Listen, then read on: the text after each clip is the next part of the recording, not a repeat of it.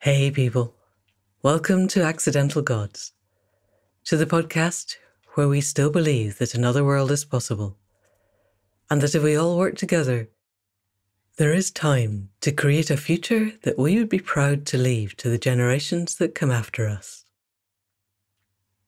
I'm Amanda Scott, your guide and fellow traveller on this journey into possibility. And this week's guest is someone I've been wanting to talk to for a long time. James Plunkett was a policy advisor to Gordon Brown, the Prime Minister, in the halcyon days of the last Labour government in the UK. In fact, he has spent his entire career thinking laterally about the complicated relationships between individuals and the state, first in Number 10, and then as a leading economic researcher and writer, and then in the charity sector, helping people who are struggling at the front line of the economic change that we're seeing. James combines a deep understanding of social issues with an appreciation of how change is playing out, not in the ivory tower or the halls of power, but in the reality of people's lives. As a result of all of this, he's written a book called End State: 9 Ways Society is Broken and How We Fix It.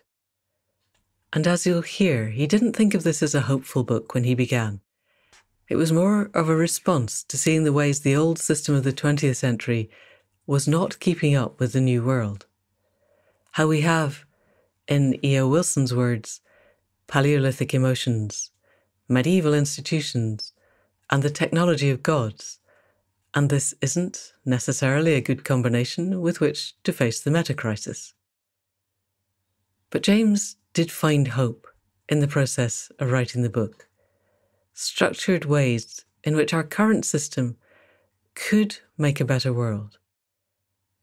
Accidental Gods so often inhabits a world where the current system is deemed to be broken beyond repair, and the only answer is to create a new one and help people shift into it. So it was really interesting to speak with someone who has lived and worked in the heart of the superorganism and can see ways through to a world where the human and more than human worlds flourish. So here we go, sharing the conversation. People of the podcast, please welcome James Plunkett, author of End State. James, welcome to the Accidental Gods podcast. Thank you for having me. How are you and where are you this morning? I'm very good this morning. I'm in London in Blackfriars, so I can actually see, if I look over my shoulder, a view of the Thames, which is rather lovely, yeah.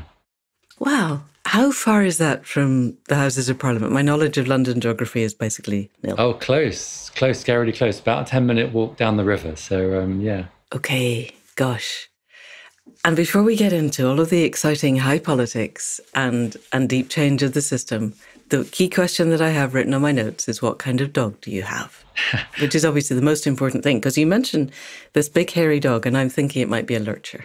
I do. He's a poodle. He's a standard poodle. Oh, nice.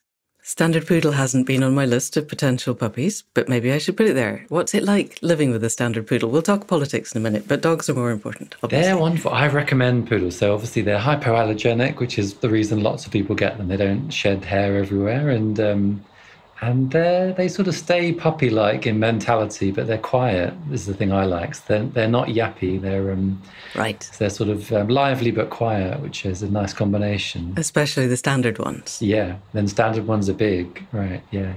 Beautiful. I knew a woman once who had a standard poodle called Seiko, and she was epileptic, and Seiko could tell when she was going to have a fit and wouldn't let her go out of the house. Yeah. They're super they're very bright. Empathetic, yeah. They can tell when you're down or when you're feeling happy, or they reflect your emotions, yeah. Right. Gosh. All right, moving away from dogs. You have written a book called End State: 9 Ways Society is Broken and How We Fix It, which is exactly what the podcast is about. And you are one of the few people I've come across who's been deep in the heart of our current governance system and has stepped back and said, guys, it's not working. We need to change it. And so what I really want to get to in the next hour is how best we make the changes. But very briefly, just talk us through how you came to see that things were broken and how it led you to write a book, because writing a book is hard and a lot of work. What drew you into it and why did you do it? So the moment when I look back, the sort of the moment the seed of the book came to me was in those systems you describe. Actually, I was working at the time in Number 10 in it was sort of the late days of the Gordon Brown government in the UK, so late 2000s. And I remember very clearly this slightly peculiar meeting that I was called into, as you often are in Number 10 at the last minute, not quite knowing why I was there. And it was a meeting between Gordon Brown and Tim Berners-Lee, who is the man often credited with having invented the internet, if such a thing can have been done by one person. But and it was a slightly strange meeting, and we sat in the garden of Number 10. It was a nice spring day, and I remember this image very clearly of Brown sitting on my left and Tim Berners-Lee sitting on my right. And the thing that struck me about the meeting as I sort of heard the conversation play out was these two men speaking almost a different language to each other. You had Gordon Brown was kind of image of 20th century government, if you like. He was talking about asked questions like what levers can we pull, Tim? I think at one point he said, how do we beat the Americans on this agenda, talking about technology and how governments kind of grapple with technology. That played out well, eh? Yeah, and Tim Berners-Lee, as people who have seen him speaks very fast. He speaks and he speaks in this completely different language of, he was talking about platforms, about networks, about iteration, about optimization, about big data. And I felt this kind of sense of unease watching this conversation play out. And I realized afterwards, I think it was this sense of a sort of disconnect between, if you like, the sort of machinery of government, this kind of mechanical idea of Whitehall and the machinery and the levers of the 20th century state, and what was then still very sort of emerging, the digital economy and the economy of the internet and of platforms and of big data. And now we know of artificial intelligence. And I think I felt uneasy because the mismatch, they were speaking different languages and they seemed to me to come from different eras. And it left me with this sort of very sort of slightly queasy sense that government was being left behind, if you like. Our institutions were being left behind by this new economy, new society that was emerging. So that was the unease that kind of then got me to embark on the book. Right. And they were at that point, or they are, men of a similar age, I'm guessing. Tim Berners-Lee is got to be a contemporary of Gordon Brown's, and yet he'd been in an environment where his brain, I'm guessing, is wired slightly differently. We can't prove that kind of thing, but it seems to me there is a 21st century fluidity of thinking and there's a 20th century stasis of thinking. I think that's right. And I think one thing that happens at times like these, and maybe we can come on to talk about times before when we've been through similar challenges, that the new thing emerges alongside the old thing. And so there's not a sort of neat transition. And so you get in the same society and economy, people who think in the new way alongside those who don't, organizations that function in the new way alongside those that don't. And all of it lives side by side for this kind of period lasting many decades. And right. It sort of leads to this slight sense of sort of messiness, I think, that characterizes what it feels like to live in the 2020s as we do now. So let's have a look at the times when you have seen this play out before, or at least the times when you have read about it playing out before, because that was one of the reasons for hope in your book, is this isn't as novel a situation as it can sometimes feel. So where are the parallels? What are they with? And how do you see the current state of affairs mapping onto states of affairs that have happened before? Yeah, I didn't set out to write an optimistic book. And when because it started from that sense of unease of government being left behind, and it became optimistic in the course of the research, really. I remember there was a particular kind of telling moment when I was living in the US at the time, and I was back for Christmas and in London. And I went into one of those wonderful secondhand bookshops on the Charing Cross Road and just was browsing. And I found a book on the shelf that I plucked off the shelf, which was a collection of newspaper articles, letters, diary entries from the Industrial Revolution from around 1850 to 1870 or so, just an edited collection. And I did that thing where you sort of start reading a book and then you keep reading and then you take your bag off your shoulder and sit down, and it got dark outside. And I eventually bought the book. But it was a sense almost of, the hair standing up on the back of your neck, that the tone of these letters and newspaper articles from that period, it felt so familiar, because at the height of the Industrial Revolution, as was then sweeping across Britain, there was a very similar sense of a new type of economy and society emerging, our governing institutions being completely unfit to cope with what at that time were problems like child labour, problems like sewage piling up in the streets of London and in cities around the world, problems like the railways being entirely unregulated. There were no roofs on the trains at the time, so even worse than we think of now as the railways, the experience we have. And people felt this similar vibe, that things were spinning out of control, they were losing their grip on the situation, and their governing institutions were being left behind by this new economy, at the time an industrial economy. Oddly, that gave me a sense of hope, because of course we sort of got through that set of challenges. We built a new set of institutions to cope with many of those perils of things like sewage in the streets of London. And so the question was, can we do that again? Could we repeat that feat of rebuilding institutions for a new technological era? So it left me feeling we'd been here before. And I would like to unpick that a bit more deeply. But just before we do, there's a wonderful quote that really stuck out for me. This was a letter to the Times, and it was about sewage in the rivers, as far as I can tell. And it said, "I beg most emphatically to protest against being poisoned. And I beg further to ask those whose business it is and who are highly paid to see that I am not poisoned, why it is that I am being poisoned." And I thought, first of all, letters to the Times are not written with that level of clarity these days. But also, it's exactly the same question. All my friends in the "Please Can We Clean Up the Rivers" movement are asking, is there people who are being highly paid to keep these rivers clean, and they are failing across the board. And in fact, it appears to be that they are failing deliberately. So it struck me, we have been exactly here before. And yet, we haven't been in the technological singularity before. Technology was ramping up, but it wasn't ramping up on basically a vertical curve. And we haven't been at the biophysical end stage that we are now. And we had time for decades of old white men to argue with each other about whether children should be employed in factories or not. And we haven't got that level of time now. What kind of timescales do you think it would take to transform our current polity? And how long do you think we've actually got? Because that seems to me, I think your book is lovely, and I would like to be able to hope. But I look back and I look forward, and it seems to me we're screaming towards the edge of a cliff rather faster than we were. But it may be that my perspective is just, I'm too caught up in it. Where do you see things? Yeah, I think it's definitely right that, it took a shocking amount of time for some of these, what now seem to be obvious common sense ideas to emerge. And, one of the stories I tell in the book that I became very interested in was railway mania, which swept Britain in the 1840s when railways were being built for the first time, this huge rush of investment and frenzy of investment. And we had no regulation of the railways because there had been no railways, of course. It was an entirely new industry and technology. And one of the ideas that emerged, one of the problems at that time was there was no standard gauge for railways. And so there were these two competing ideas about how far apart you should lay the tracks. The two great engineers, Brunel and Stephenson, had different views on this question. And so they'd built two railway networks essentially across Britain.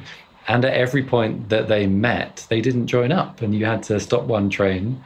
Everyone got off, unloaded everything, and get onto another train at a different gauge to work on the other tracks. And in that case, the idea that emerged that was initially radical was that we should regulate a single standard railway gauge. And of course, that's now completely common sense. Of course, you should have a standardized gauge, and indeed a whole wider system of regulation for railways and other technologies. But I raise it as an example because it took 60 years for what were known as the gauge wars to play out, and eventually for us to both legislate and then actually implement and enforce a single gauge for railways. And something not dissimilar happened. Child labour was very clearly one of the great moral issues of the time. And again, it took many, many decades for that to be both banned and also enforced, for the ban to actually be enforced. So, the lesson from last time certainly is it takes us 40, 50, 60 years in those examples to get from something seeming a very obvious problem to having, if you like, a sort of solution in place. And I think you're right. I mean, do we have that long now with climate change? I mean, very clearly we don't. And we know that by 2050, if not much sooner than that, we have to get to a radically different economy. So I do think that's a worry. Can we move at the pace we need to? And do the people currently holding the reins of power acknowledge that we need to move at all? Because that, reading your book, was one of the things that struck me, was the extent to which the people who wanted to preserve the status quo had a system that was designed to preserve the status quo. I mean, even you were talking about increasing the franchise to women, particularly, and I am thinking that we need to increase the franchise age-wise. We need massively to reduce the lower age limit if we're going to get a voting system that brings in people who have the visions to make change. And yet I can imagine it could easily take decades to bring that in, absent some kind of big disruptive force. And you mention franchise in your book, and or changing the voting system in some ways. If we drill down into that, I have a number of questions. First of all, what would you do now? Because what you wrote a couple of years ago might not be what you would do now. And second, how is that being received by the people that you used to work amongst, the people who are where they are now because of the existing voting system? I think it's key. I in the book, one of the patterns that played out in the 19th century was this gradual expansion of the franchise to solve the problem that the people who were suffering from these great problems of the age didn't have the power to address them. And that obviously then became one of the kind of mechanisms by which change played out, that people got that power through the vote. And it's fascinating, I think, to think, the people, as you rightly sort of imply, that the people who are paying the price on climate change are next generations, both children today and also unborn generations. The idea I explore in the book is, I think, probably the most radical idea I explore in the whole book, which is essentially, how do we enfranchise children? There's this idea that emerged partly in Japan, interestingly, as one of the oldest societies in the world, has a profound challenge of an aging electorate, and it's causing huge problems in Japan. And the idea is that could you give children some kind of weight in the system by giving parents an additional vote to cast on behalf of their young children? And then when their children become perhaps 14, perhaps 16, old enough to cast their own decisions, then, as you say, lower the voting age. And I have to say, that idea is not in public discourse in the UK, certainly, and in the US, even though we have a similar challenge with an aging electorate. But I do think, it's been fascinating since I wrote the book, the entire climate movement led by children, for example, and the Greta Thunberg and school strikes and other mechanisms like that, has happened since I wrote the book. And I do think that's the kind of thing you would expect to play out if there were to be this push to say, you cannot discount the votes of such a significant portion of the population. And we've seen, I guess, within sort of more centrist discourse, ideas like commissioners for the future. So in Wales, for example, there's this idea of that the government has pursued of having a person whose responsibility it is to think about the impact of decisions on future generations. There's a movement for what is sometimes called the 7 generations,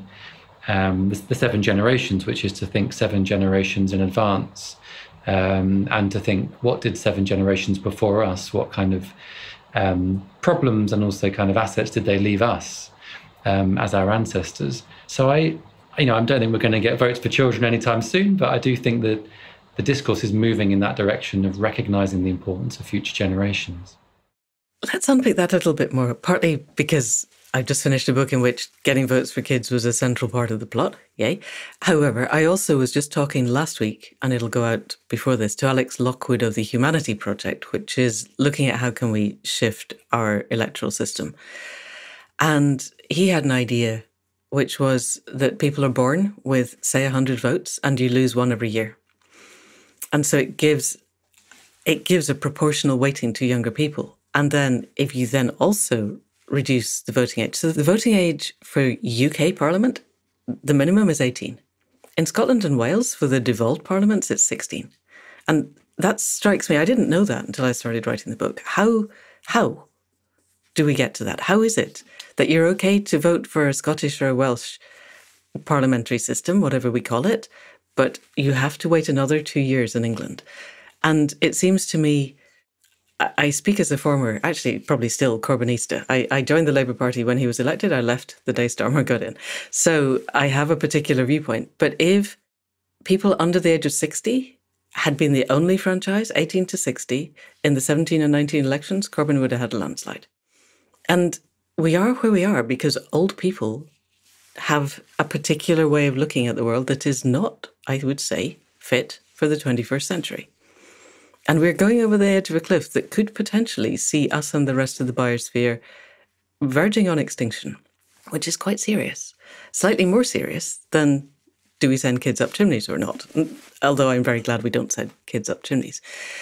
Is there genuinely no move within the current power nexus, whatever we call it? I call it the death cult, but that's probably not a fair thing. Nate Higgins calls it the superorganism, which is probably nicer. Is there no move to give younger people any kind of say in who's elected to wield power? I think it is interesting, though. If you look at the climate movement, for example, if you like, the two most activist populations in climate politics are the young and the old. Yeah, that's true. And it's very interesting. And if anything, the missing segment, if you certainly if you look at the more activist end of climate politics, are working age people. But that's because they're working age, isn't it? I mean, my partner has kids who are in their 30s and 40s, and they would love to be activists, but they have young children and jobs. Yeah. And they, if breathing wasn't a multitasking option, they wouldn't have time to breathe. They definitely don't have time. I was with XR in the October Rebellion, and there were people who had brought their kids who were, I thought, incredibly brave. But most people, you'd lose your job if you were out in the streets every Friday.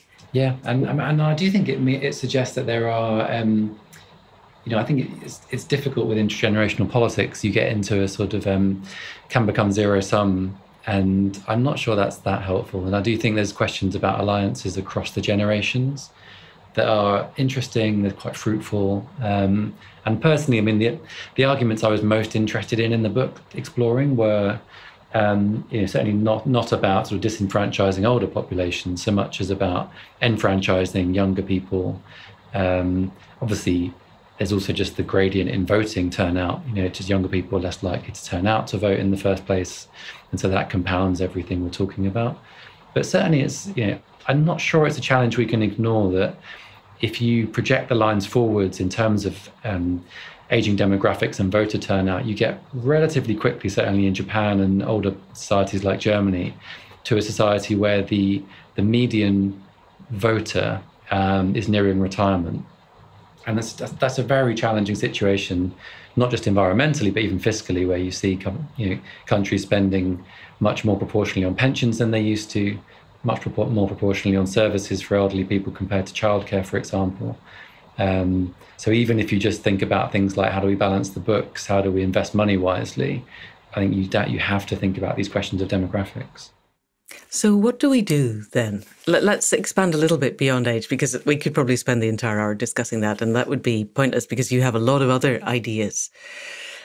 Let's run through. If we had an election tomorrow and there was a hung parliament and everybody got together to say, look, the world is in crisis. We're going to put aside our tribal differences and we're going to see how we can bring wisdom to power and power to wisdom. So wisdom to those with power and power to those with wisdom, which strikes me as the bottom line that we need to do. And you don't say it explicitly in the book, but it seems to me that that's what you're aiming for.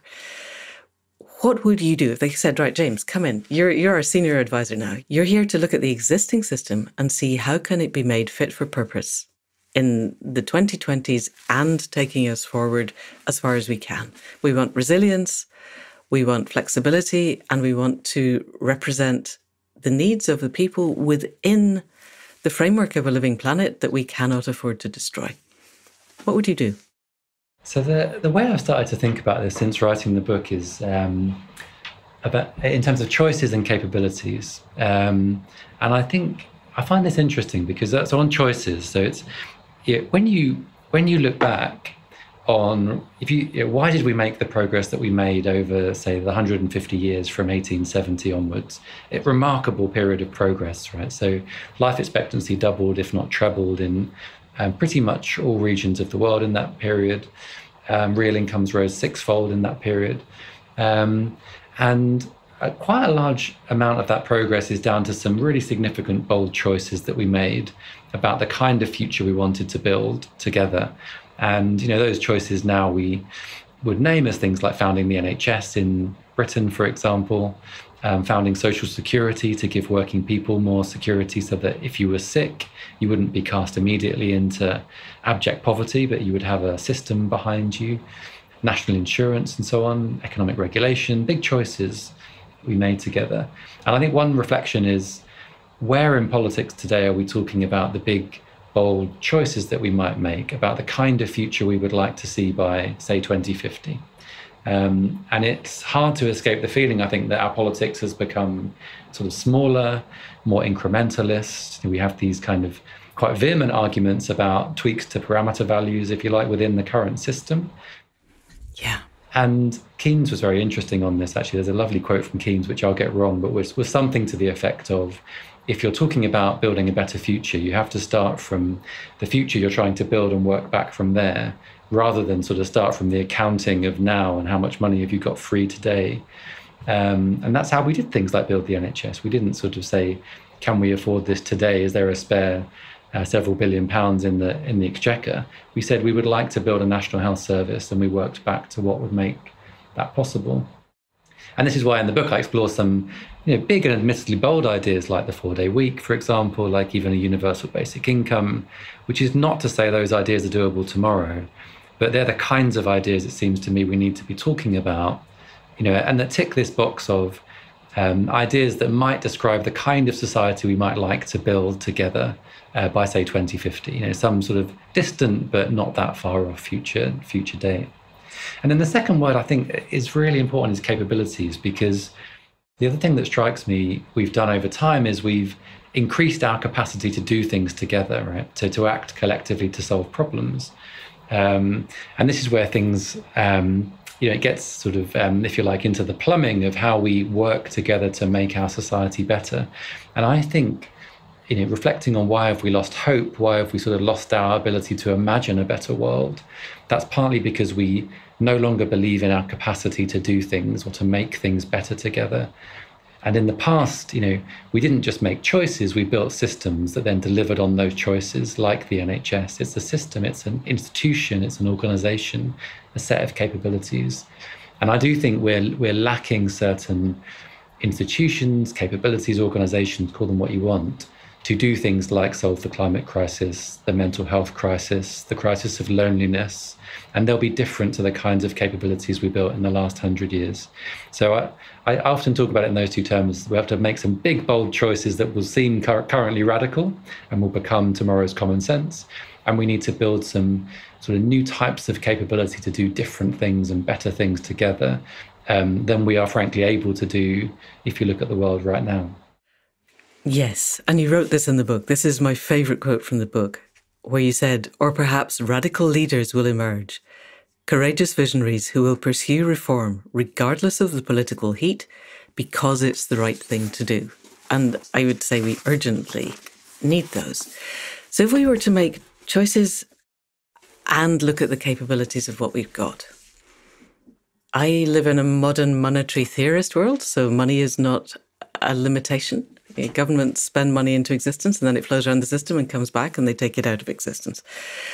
If we were to not worry about the funding, and you're still, James Plunkett, senior advisor to a coalition government that is basically doing its absolute utmost to get things right, which I struggle to imagine, but let's stay with the fantasy for a moment. What choices and capabilities would you ask for? First of all, what does the society that you would look like in 2050. If we get there, we paint our picture, we've woken up in a morning and it's the beginning of February in 2050. What does our world look and feel like?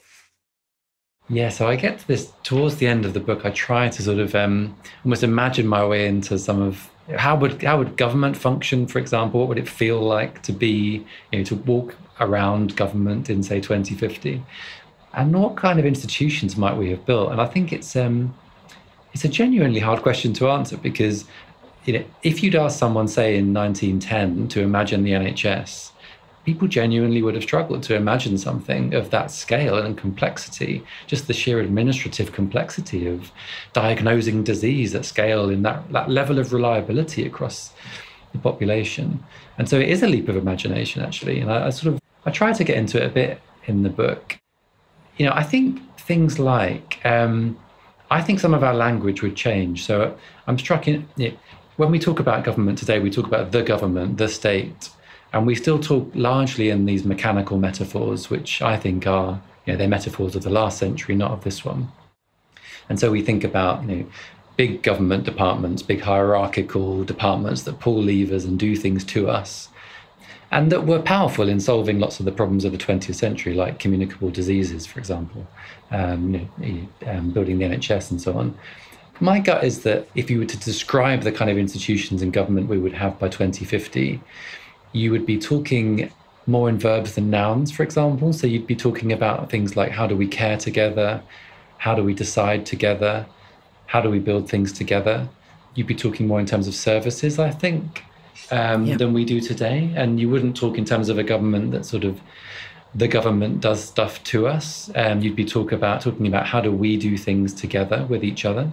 So it would be, I think, more enabling, if you like. There would be a sort of an infrastructure through which we make choices and care for each other together. And that's, it sounds fluffy. It's quite hard to pin down, but I think it's not impossible. I don't think it does at all. I think it sounds really good. I think it sounds exciting. And I think there are folk who are talking about things like, how do you build relational public services, for example, so that when people have mental health challenges or indeed are suffering from chronic physical conditions like chronic pain and so on, our solution isn't to say we will prescribe you these medicines and meet you one-to-one in a 15-minute GP appointment, but might be to do things like, say, connect you with other people who have similar conditions in your community so that you can build meaningful relationships with those people and talk together about how you each go about your lives managing your conditions and living joyfully with those conditions, right? And living a fulfilling and flourishing life with those conditions. And I think it's genuinely, I think it's not impossible to imagine institutions, maybe many of them digital, for example, that connect us together with each other to do things like improve our mental health, our well-being, our physical health, and to manage and live and thrive and live joyfully with chronic conditions. So that's sort of one example, and that would be very different from, the sort of hierarchies, the prescriptions, the sort of medical mental model of, for example, an institution like the NHS, which has served us very well in dealing with, more acute health problems. So, and I think you can imagine that kind of repeating across, if you like, our different public institutions. So what's the value system underpinning it? Because it seems to me that if we're going to make change, at the moment we have a superorganism, or indeed a death cult, which is focused on profit above everything else. Our economy is designed to grow, regardless of the impact on people and planet. And I would say, and I'm stealing this straight from Kate Raworth, that we need an economy that is designed to support people and planet, regardless of whether it grows. I thought that was pretty non-contentious, but I said it in a meeting with our local Tory MP who'd said he would not come on a platform if we were going to discuss political aspects. And I said, well, surely this is not political. And he went, no, that's absolutely political. So it's not just the economy, but the whole of our superorganism is oriented at the moment towards economic growth because that's the end goal that we've given it. If we're going to get it to change direction, it seems to me we need to give it different goals. If we're going to a verb-led system, which sounded to me a really good idea, what for you would be the underlying values that would give the superorganism a new orientation? So I think some of the words I've started to use. And I think the language is one of the most interesting parts of this, because one of the things that is, if you like, redundant or outmoded is the language, is the words, are the words that we reach for. Right? The language itself starts to fail us, and I think that's the key aspect of why the systems become outdated. I think I've started to reach for words like integrated. I think is a powerful word. I think I think you would not describe our 20th century institutions as being integrated in the sense of thinking about the systems within which we need to live, ecosystems, for example, social systems, and so on. And I think integrated is an important goal. I think one thing I often talk about these days in terms of the kinds of skills and capabilities you might want in a kind of future government is to draw more broadly on the richness of insight you would get from a range of different disciplines, for example. So, it's very clear our 20th century government was very narrowly reliant on economics as a discipline. And neoliberal economics particularly. A certain subset of economics, which actually didn't even make rich use of economics, which is itself a very rich discipline of moral economics and political economy and so on. And so we drew quite narrowly on economics and then spread it across a very broad domain of our lives, arguably overly so, and didn't make use even of the richness of economics, but certainly of other disciplines like sociology, like psychology, philosophy, ethics, design, for example, I think is coming to the fore in much of kind of contemporary government debate. And so I think you would have a richer set of ways of understanding the world and a richer, if you like, toolkit or a range of tools to use to what we would describe now as kind of making policy, I guess, to make the world better.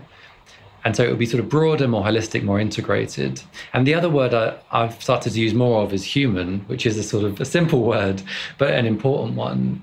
And I think that speaks to the fact that, I think many of the systems we've built, even if we think there are good intentions sometimes behind them, have become inhumane in the way they interact with people. And, the most emblematic example is the modern welfare system, where, we're in the very strange situation where the welfare system is there to provide people security. And indeed, we spend a lot of money on that system to provide people with security. And yet, if you speak to anyone who's interacted with our modern welfare systems, it can leave them feeling less secure and, frankly, with a sort of a shot-through sense of self-esteem. It leaves people feeling stigmatized, no good about themselves, worried, and often takes away people's agency to act and to kind of take control of their lives. Yeah. And that seems to me not a human or a sort of humane, if you like, way of the state interacting with citizens. And so I do think aspiring to more sort of this idea of relational state capacity, building our capacity to relate to people as humans and to give people agency and to work with and empower people, is a really important part of the kind of systems we need to build. Okay, that sounds brilliant and glorious, and there are so many questions arising from that. So let's have a think. I'm thinking out loud here. I live in a world where I think in longer timescales than you, wherein we emerged 300,000 years ago and we had an integrative society that looked after everybody. We didn't have the NHS, but we had a culture where people were cared for. And infant mortality was very high. But if you got through adolescence, you lived your fourscore years and 10 and did so well and healthily absent accidents or famine, narrowed our numbers periodically because there were big climatic changes. And it seems to me we're still born with that as our expectation. We're born expecting to arrive into a society that cares about who we are and what we are. And what we find is we're in a society where we are cogs in a wheel whose basic function is to pay bills until we die. And we don't enjoy it. And that's one of the many reasons we end up with a mental health catastrophe, is because we want agency, being and belonging. And we have a system that destroys those systematically, as you said. One of the things you explore in the book is UBI in a 4-day week. And you said we couldn't do those overnight. And I'm wondering why not? I would expand UBI to be universal basic services, because it seems to me if you just give people a UBI and you don't have very stringent rent controls, rent in its widest sense, then you have just created the fastest means of taking public money and shoveling it into private hands ever seen in humanity. But let's assume we could create a system where the UBI wasn't just sucked away from everybody instantly. Why could we not do a 4-day week in UBI? You wrote in the book about 4-day weeks and how the people who have implemented it, they said you will get 100% of your pay for 80% of the time, provided we see 100% of the productivity. And they did. And everyone I know who went on to a 4-day week, voluntarily or otherwise, is much happier with a 3-day weekend, a split. And in the end, you could get to 50-50, 3.5 days working, 3.5 days not working. Or in the end, we could ditch the bullshit jobs and get to a point where everybody was doing something that didn't feel like work. And yet we have to start on that path. Why could we not do it tomorrow? I think because these changes ultimately have to be organic, right? And so in the sense of, one thing I found most interesting writing the book was the story of how the 5-day week emerged, which is fascinating because, we now think of the 2-day weekend as completely natural, as if it was just something that existed. And of course, we invented it. Yeah. There's absolutely nothing natural about. And we invented it because people were getting drunk on a Sunday and not going to work on a Monday. And the bosses didn't know when their workforce was going to turn up. And they went, okay, you can have Saturday. It's a wonderful story. Yeah, no, it was a sort of deal struck because people, as you say, people kept getting drunk and not turning up to work. And so it was, the idea, I think, originally was that at least if people got drunk on the Saturday night, then they'd be hungover in church on the Sunday and not miss work on the Monday. So, but I raise it because the 2-day weekend, emerged as an idea over decades and was a social movement as much as anything else. It involved progressive employers saying, let's try this out. And many of them did find that their factory was more productive in 5 days than it had been in 6 because workers were more refreshed and less knackered, frankly, physically than they had been. From unions, the union movement, people forget now, but the union movement led actually the first big meeting of the Trades Union Congress in Britain, led with working hours as the main concern as opposed to wages at the time. Working hours were a very prominent concern and the call for an 8-hour working day. But also government came in. So it was a kind of 3-pronged attack from progressive businesses, trades unions and government.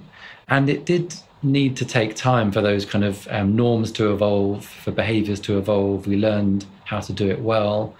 And indeed, all these new norms evolved then around the weekend. And so we came to think of the Sunday afternoon as a wonderful thing, and Monday morning as a not so wonderful thing, and Friday night as something that we celebrated. And so there were kind of cultural ways in which we came to sort of live differently to make a reality of this new pattern of working that, came to breed a whole leisure industry as well. And so businesses sprung up to take advantage of the weekend. And I just think it's quite a neat example of how, let's say we had decided to just implement a 2-day weekend, when the idea first started emerging in the late 1800s. I just don't buy it would have stuck. And, would it have gone well? Would businesses have adapted in the right kind of way? And so I do think you need, to some extent, there to be an organic process of mutually complementary changes, cultural, political, economic, and so on, technological, that then embed these changes in ways that are almost, very hard to reverse. Okay. I'm thinking of Donella Meadows' levers of change, her 12 levers of change, and that tweaking policy is the bottom one and that the top is shifting paradigms. And the superorganism, or the death cult, is hypersystemic.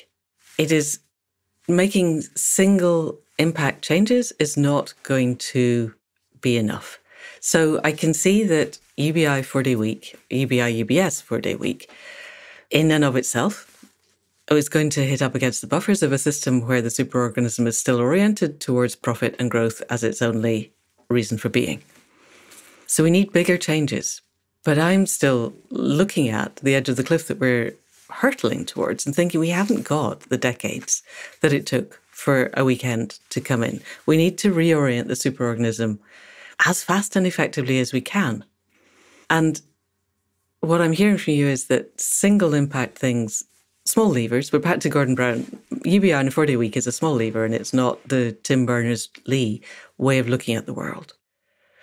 We exist in a reality where AI, for instance, I listened to Tristan Harris and Asa Raskin on Your Undivided Attention last week, and the opening quote was from someone who's a friend of theirs in Silicon Valley, who said whenever he talks to the people who are engaged in creating the AI, it all comes down to determinism. That as far as they're concerned, silicon intelligence or silicon life is going to replace biological life. It is determined that it will, and this is a good thing. And lighting big, fast fires is exciting, and if we're going to die anyway, you may as well be the ones lighting the fires, which is frankly terrifying. And I don't know anyone deeply involved in AI who isn't looking at it going, we have to regulate this, without having the slightest idea of how that regulation could happen. So we have a biophysical reality. We have a materials limit reality where everyone that I've spoken to who looks into how are we going to shift away from fossil fuels to renewables says there isn't enough stuff to do that. We have to take our 19 rolling terawatts of power use and reduce it to 5 if we're going to get through, which is enormous. And we have the AI chasing us, and we have forever chemicals in the rain and nanoplastics in the clouds and industrial agriculture running off into the oceans and potential ocean death by 2045, last paper I read. All of these are coming together. And if we wait for incremental change on the UBI 4-day week, all the others are still happening. Is there any awareness from the conversations that you're having with the people still in the system that the system itself needs to change? That the superorganism is so complex that we need somehow to change the entirety of the system. And is there anyone working on how we could do that? I think a few thoughts on this. So one is I do think there's a recognition in, if you like, the system of the need to be able to change quicker. So this sort of meta question of how can the system get better at changing? And I was very struck, actually, one of the sort of main groups of people that have reached out to me after I published the book were, if you like, sort of civil servants, essentially. Right, the people who actually make things happen. Yay. Yeah, and often people who have been fighting to make change happen quicker and have been recognizing that the system is too lumbering, too slow to adapt, and see in some of the arguments of the book, new, quicker ways of bringing about change. So, there's lots of live debates, for example, about how does government get quicker at learning? How do you make the learning cycle between sort of not quite getting something right and improving it as quick as you possibly can? And obviously, there's lots to learn from technology there about fail fast and quickly and iterate and so on. How do you set up teams to do that? And there's lots of very advanced debates, quite mature debates, I would argue, in parts of the state about how you set up teams to learn quickly and improve things much more quickly than we've been able to historically. So I think those debates about, if you like, the sort of architecture of the system, they're, I think, happening. There's lots of energy behind them. There's also this live debate about sort of mission-oriented ways of working. How do you get more ambitious about the kinds of change you're trying to pull off? And then how do you build a system that's capable of delivering? I also think, even beyond the system, if you think about things like how quickly cultural change is playing out and how quickly some of the politics of this are changing, I do think it's easy to forget that, yes, we need to move quickly on climate. But I think it's quite remarkable how quickly some of the politics of these issues has shifted over the last 5 to 10 years. And indeed, I think you could argue that the sort of, there are those famous charts that show technologies are getting quicker and quicker and quicker to reach scale. But I think arguably social changes too. And if you were to map sort of big social changes around, for example, women's rights in the past, for example, and compare them to the speed with which LGBT rights played out as a debate, and indeed now the live debate about gender and trans rights, I think you would see a speeding up there in the way in which these things play out in public discourse. That's certainly yes. Not always comfortable. When these debates play out quickly, they're not always comfortable, and harm can result. But I do think you would see a sort of speeding up, if you like. And we seem to be getting quicker to change the kind of culture behind some of these big issues. So some of the big mechanisms at work, partly thanks, I think, to social media and changes in the way in which we have these conversations, are speeding up as well. So, Whether or not we'll get there quickly enough, I don't know. But, I'm a borderline optimist on net zero, I would say.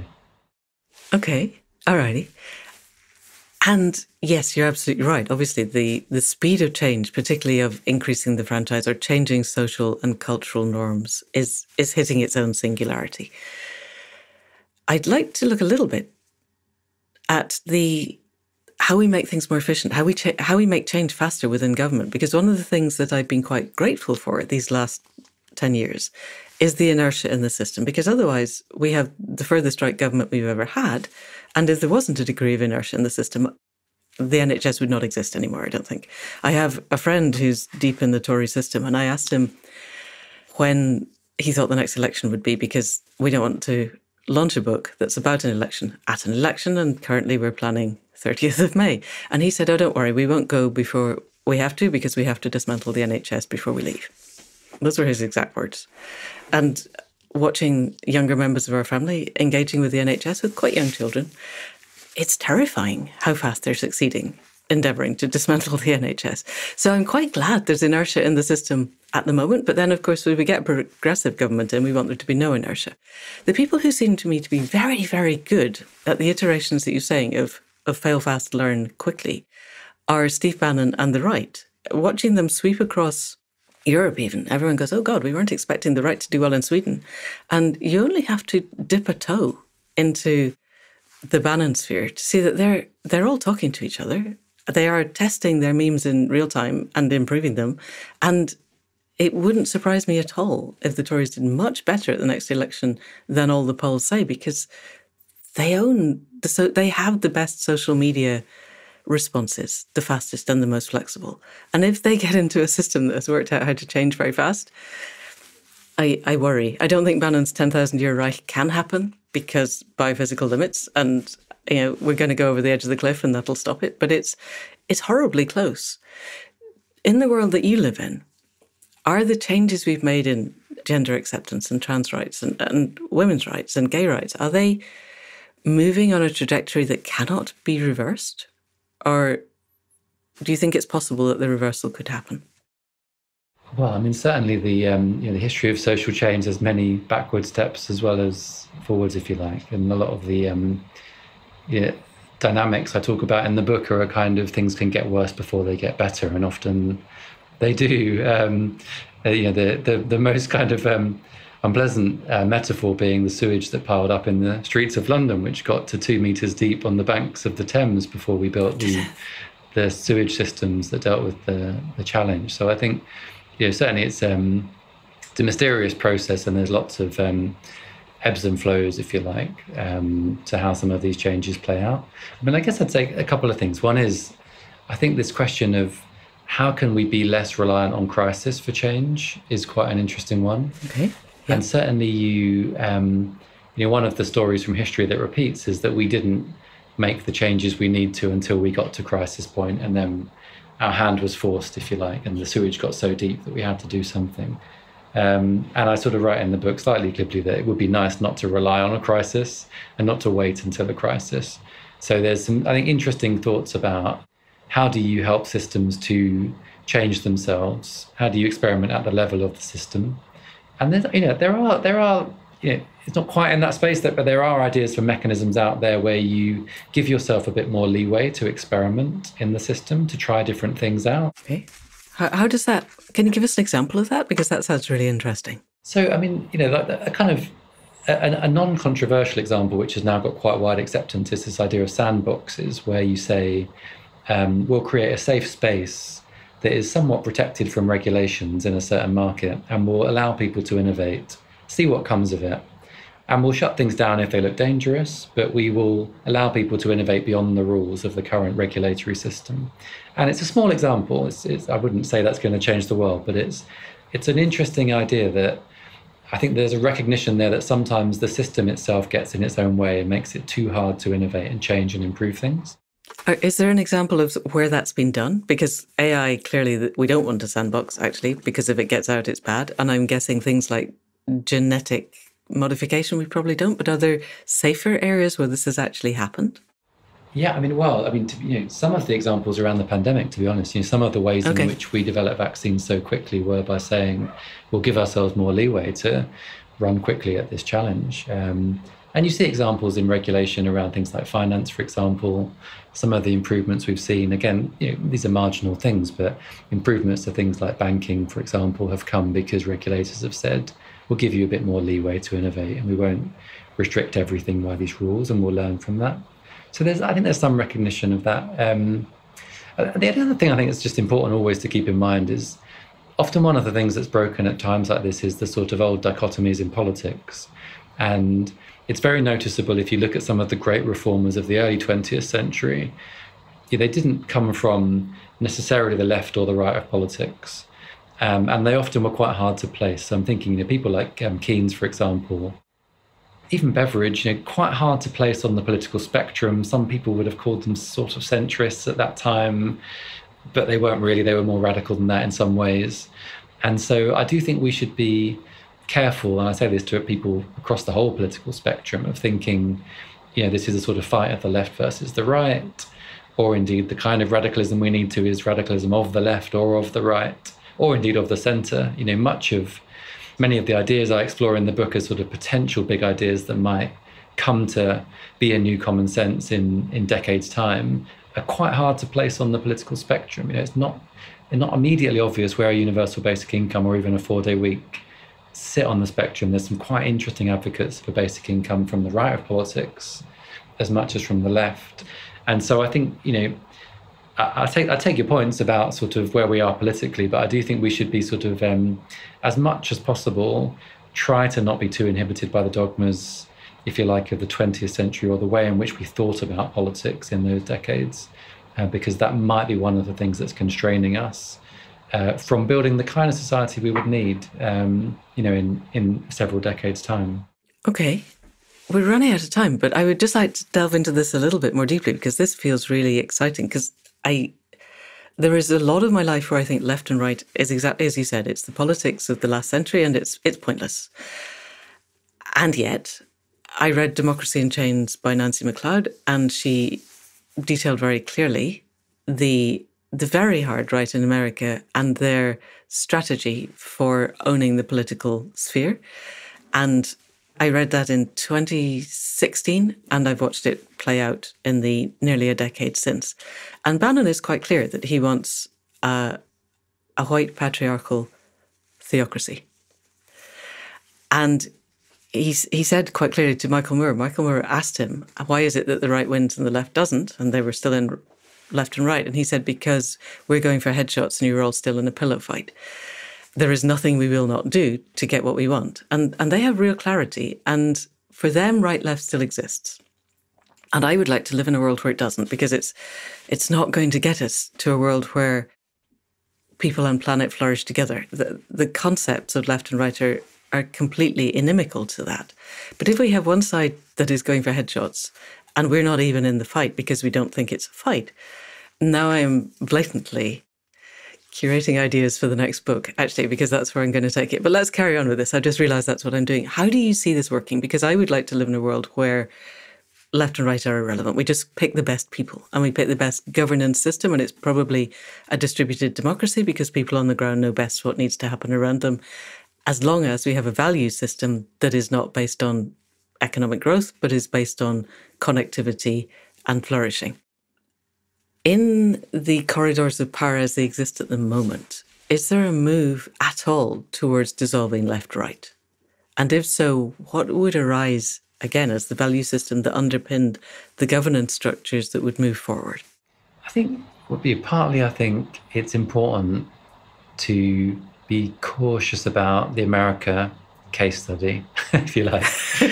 Apart from the fact that it's a basket case and quite scary to watch. Yes. It's scary to watch. It is scary to watch. And I think actually one of the things that is somewhat problematic, I think it is unique in many respects, if you like, the kind of crisis of governance in the US.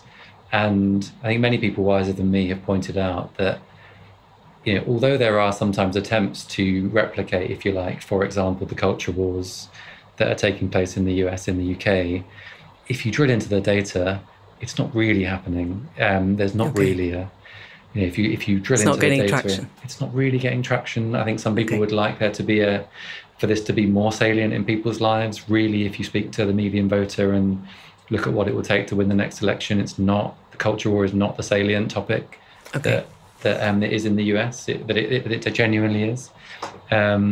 Polarization, again, there is some evidence of polarization in the UK, and certainly around Brexit there was a sort of schism, somewhat different to left to right, actually. But again, not nearly the same level of polarization, not nearly the same level of media polarization, for example, not nearly the level of distrust. They're trying, though, aren't they? Because GB News isn't doing its very best to be on the right of Fox. You see some seeds of it for sure, but I think there are uniquely American explanations for quite a lot of what is happening there, and it's I think it's easy to sort of overinterpret us as necessarily following down, like in Europe and in the UK, as following down that path. But I do think that one point stands, which is, one thing the left, I think, or if you like progressives more broadly, would need to do is to have that more positive account of the future than progressives have thus far been able to set out. And I do think, personally, that's my general view, is that the best way to counter the sort of, if you like, the sort of the more nostalgic rhetoric of like restoring some kind of lost past is to talk more positively about the future, and convincingly, right? Not just to talk in rainbows and to talk in terms of sort of a promised future that doesn't feel real to people, but to convince people that it is doable and that we are capable of building something better, and to start showing examples of that. And so I do think that's important. And I would come back to this point that the reason I think the word progressive is quite useful as opposed to the word left is there are often unpredictable and quite surprising coalitions of people that come together to build the new thing, if you like. And again, if you look at the kinds of ideas that you might describe as being part of a new paradigm, for want of a better word, they're not easy to place, again, on the spectrum. I've talked a lot in my book and elsewhere about new ways of thinking about well-being, for example, new institutions we could build around mental health, around helping people to live good lives with chronic physical conditions, around forming communities of people that help people live well together as they get old, for example, around tackling loneliness. And the ideas in these spaces, I'm not sure they are ideas of the left or the right necessarily. They're sort of new ideas. They're quite fresh ideas. You could argue, progressive ideas, in that they're about making progress towards a better future. But in a way, they're quite surprising ideas that are quite hard to place. So I sort of think we need to be relatively open-minded and have some quite forge surprising coalitions, work on ideas together in ways we might not have anticipated. And my guess is that's where we build the new thing from, as opposed to, if you like, retrenching into the sort of, the kind of how do we fight the ideas from the right, as people of the left, for example. My guess is that framing doesn't get us to the new thing so much as sustains the old patterns that we're stuck in. Okay, brilliant. Yes, that makes a lot of sense. Alrighty, so many more things. Okay, final question, because this, I think, is salient. In my future, we have a post-growth economy. We'd probably get to it with degrowth, but that's only because I listen to a lot of Jason Hickel. In your future, what is the political economics? Is it a post-growth? Is it a degrowth? Or are we finding a different kind of growth? So I get to, and these are horrible words, but I get to something more like inclusive growth, broad-based growth, sustainable growth. Okay, how do they work? Tell me about those. So these kind of words. And the reason I say these words, I as opposed to post-growth or no growth, is because I do think the thing that the seed of insight that I think I like from the no growth movement or the post-growth movement is that we have become this infatuation with GDP as a construct, right? Is, I think, when you zoom right out and get some perspective on the situation, an odd path to have gone down. And I do think it is true to say that we've forgotten that a tool like GDP can be a helpful tool for thinking about certain aspects of what we need to build together as a society. But it is a small part of the picture. And, for example, of course, growth needs to be sustainable and to take place within planetary boundaries. And of course, that is, if you like, a non-negotiable. How does that happen? but growth and planetary boundaries, you're trying to expand something within places that we've already exceeded in some areas. Well, I think contingent on certain questions like, do you have carbon intensive energy, for example? And if you can get to a place of zero carbon energy sources, then you can expand your need for energy and make more use of energy without breaching the carbon planetary boundary. So, but you're going to reach then other material limits. Yeah. If you don't reduce the outflow, so if we don't reduce PFAS in the air and in the water, if we don't reduce industrial agriculture outflows, it doesn't really matter what the power source is. We're still a species in overshoot, and the effluent is still, it's not quite sewage 2 meters high in the Thames, but it's the biophysical equivalent. Right, for sure. I mean, for sure, we need a system that is capable of respecting these kinds of boundaries. That is definitely true. But I think, just generally, I think for me, the shift that needs to happen is less to a sort of no growth and more to a conversation about the role that growth plays within the wider system of our lives. And remembering, and it's very interesting talking to people about this. I think this has got real wind as an idea of talking more broadly about, people use the phrase human flourishing as the kind of broadest conception of what is it we are trying to achieve here together when we talk about progress. Human and planetary flourishing. Absolutely. Cross-species flourishing, whatever phrase you want to use. And it's beyond wellness. So the wellness debate that kind of came to, more salience in the 90s and 2000s, where we were talking about, broader measures of human wellness, for example, and happiness and utility and those kinds of questions, goes beyond that to think about what does it take for people to flourish truly in their lives? And one aspect of that is material resources. We know that, but it's certainly not the only aspect. And it would include things like our caring relationships, the quality of relationships we have with each other, the sustainability of the ways in which we're living. And so that's my personal, maybe I'm bringing personal prejudices to the table, but personally I prefer a conversation that is about broadening and sort of, having a richer conversation beyond growth, inclusive of questions of material.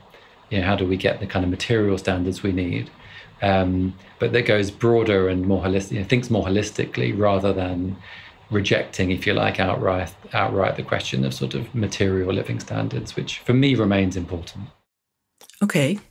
And are those kinds of conversations happening within the superorganism and the corridors of power? I genuinely think they are. And I was speaking with someone the other day, if you like, I think the kind of corridors of power, I was speaking to someone about work Oxford University is doing, thinking about human flourishing. And these were the words they were using. Okay.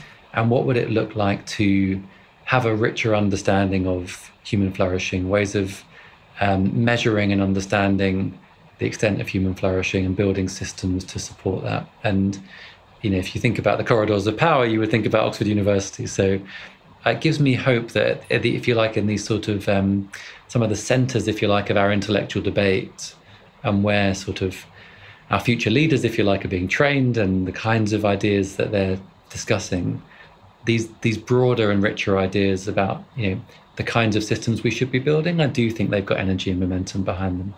Brilliant. I would really like to think that our future leaders are not all going to come from Oxford, but true. Also that. But if the ones from Oxford are gaining this, then they can disseminate it very effectively because that's what they've been trained to do.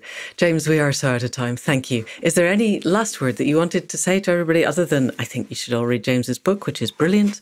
Is there a sequel coming out? Are you going to write another one? I am working this year. This is my New Year's resolution, is write the second. So, yes. So watch this space. Yes, please tell me and we'll have you back. We can talk about the next one around lunchtime whenever it's ready. Great. Look forward to it. Anything else that you wanted to say? No, only hope. I would just end with hope because as I said right at the start, I didn't set out to write a hopeful book and I ended up writing one. And partly because I think there's reason to hope. I genuinely believe that. But also because if we don't have hope, we just have anger. And, the formula is anger plus hope. So I would just end with hope. Fantastic. Thank you. James Plunkett, thank you so much for coming on to the Accidental Gods podcast. This has been enlivening and enriching. Thank you. Thank you. And that's it for another week. Enormous thanks to James for the depth and breadth of his insight, for caring enough to swim against the stream, and for having the visions of a radical future that could work within the current system. All we need to do now is elect the people who actually want to make this happen, and then empower them so that they can. Inevitably, as soon as I hit the button to stop recording, we started talking about spirituality and our deep spiritual yearning to connect with each other and the web of life. So one day when we come back, James and I will look into that again. But we do talk about that on other episodes of the podcast. And in the meantime, if there are ways in which you can become involved and can make the politics that exist now better, whether it's joining South Devon Primary and creating progressive primaries to help us not elect another Tory government, or joining the Humanity Project that we spoke about last week with Alex Lockwood, looking at different ways of creating distributed democracy and making those work. Politics shapes the world that we live in. It is less than a year now until the next election in the UK, and if you live in other countries in the Western world, you may have elections coming this year. And the current system may be broken, but the current system is the one that shapes our world. It matters that we elect people who get that we're in a meta-crisis and understand the different ways that we could be doing things to make them happen, to bring them into being. So if you can help with that, please do. And that apart, we will be back next week with another conversation. In the meantime, thanks to Cara C for the music at the head and foot, to Alan Lowles of Airtight Studios for the production, to Anne Thomas for the transcript, to Faith Tilleray for all the tech behind the scenes and the conversations that keep us moving, and, as ever, enormous thanks to you for listening. And if you know of anybody else that wants to understand the ways that we could shift our democracy, then please do send them this link. And that's it for now. See you next week. Thank you, and goodbye.